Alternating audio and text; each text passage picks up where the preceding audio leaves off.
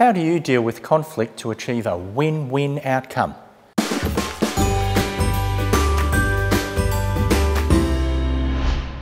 Hi, I'm Darren Stevenson, Managing Director of Extend After School Care. Even the most harmonious workplaces, teams or communities will experience conflict simply because we are all individual people. Conflict pioneers Kenneth Thomas and Ralph Kilman have identified 5 different styles of conflict management: competing, collaborating, compromising, avoiding and accommodating. You can read more about this on our blog post linked to the description box below. For now, let's talk about the collaborative style of conflict management. A collaborative style is valued in many business situations, and we can take specific steps to practice this. First and foremost, we need to learn how to listen. One of the hardest things to do when you're faced with conflict is to actually listen to the other party. While the other person is putting across their point, we're usually busy coming up with our counter-argument to retain our point of view. If you really want to listen, you can break this down into 4 parts.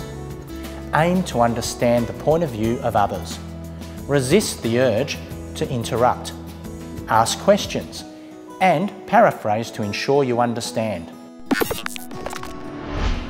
Secondly, adopt a can-do approach. In your mind, you may have already developed a resistance to the other party's point of view or idea. Turn this around by focusing more on what can be done rather than what can't be done.